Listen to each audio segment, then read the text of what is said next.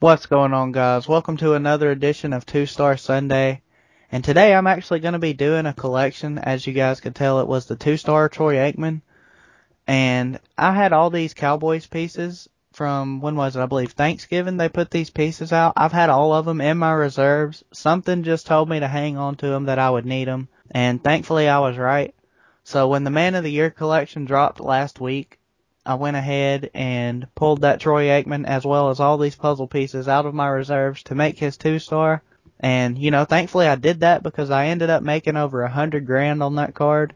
So I think I came out pretty good. And as I put in the rest of these pieces, if you guys have missed some things I've done on my channel this week, I did a 10-pack legendary bundle when Man of the Year dropped. I also did Treasure Tuesday, which is a brand new series I started this week on my YouTube channel. What I'm going to do is, try to have special rare cards in the game. Not every week, but just when I can get some. And this past week I had number 1 of 28 limited edition Adrian Peterson, so that was pretty cool. It will be linked in the description below if you missed it. And I also did Super Bowl coin-up redemption, where I redeemed a bunch of those Super Bowl coin-ups and actually made a very good profit. So now that I've done this collection, let's go check out the 2-star Troy Aikman. Alright guys, so here we are with the 2-star Troy Aikman.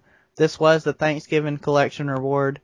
As you guys can tell, here's the back of it. It gives +1 to awareness. And just to kind of, avoid any comments saying, why didn't I do this last week? I'll go ahead and tell you guys, the video that you're seeing was recorded last week when Man of the Year collection dropped. And I just went ahead and saved the file for this week's 2-star Sunday video. So I hope you guys have enjoyed it. And stay tuned to my channel because I'm pretty sure I'll have some more content dropping this week. And that's pretty much it, guys. I hope you've enjoyed it, and until next time, roll Tide.